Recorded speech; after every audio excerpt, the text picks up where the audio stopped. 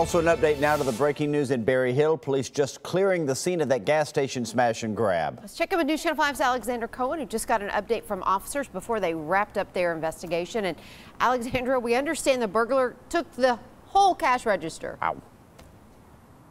Yeah, not what was inside it, Amy and Steve, but the entire thing, and took off from the area. You can see the door is still busted here. They are cleaning it up as we speak. This unfolded around 3:40 this morning. The suspect was described as a black man wearing a green shirt and blue jeans. He had on gloves and he was wearing a ball cap to hide his face from surveillance. According to police, he busted the window out and grabbed the entire cash register. He was out of the convenience store in about 15 seconds. Police believe he got away in a vehicle near Thompson Lane and Bransford Avenue. The worker who was coming to open the Shell gas station and the convenience store at 6 this morning realized it had been burglarized and called 911. The convenience store was closed at 10 last night. Berry Hill police officers were on the scene investigating, and Metro crime scene investigators came to help out and help them grab surveillance. They did collect those photos, so they're working to review those as we speak. If you saw anything suspicious here